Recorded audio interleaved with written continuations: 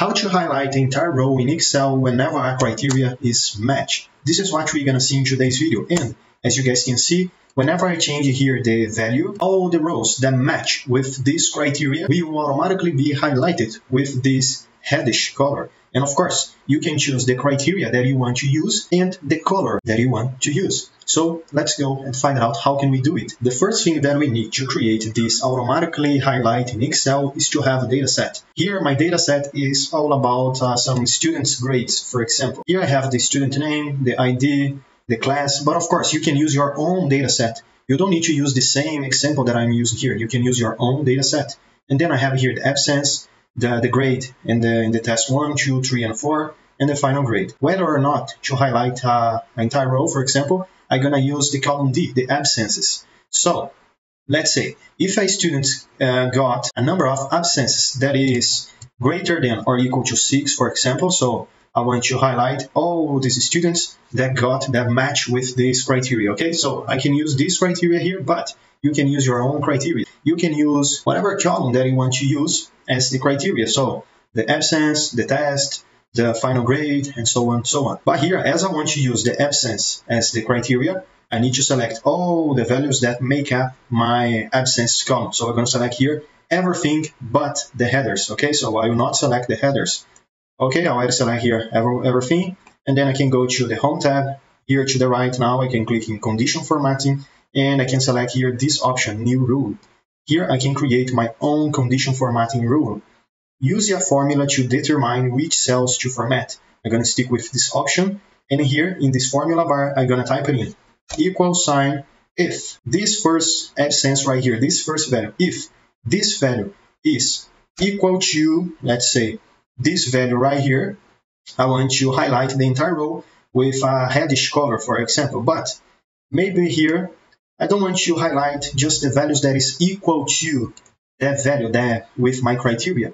Maybe it's a good idea to highlight all the values that are greater than or equal to my criteria. To do it, I can use these symbols, these two symbols right here. So instead of using the equal sign, I'm going to use greater than and equal to. And one more important step here, this second dollar sign here, I need to read it off, this dollar sign, because I want to apply this condition format to all the rows that I have in my spreadsheet. Okay, I'm done here, but the last step is to click in Format and choose the format that we're gonna use here. I don't want to use any numbers, font, borders, but I'm gonna stick with fill. I want to paint to highlight with a red color, for example, or a green one, a yellow one, a blue one, and so on and so on. I'm gonna click here more colors because now I have access to more colors. I'm gonna choose here standard, and I'm gonna select a red one like this, maybe. Okay, and then okay. As you guys can see, we are almost done. Why I said almost?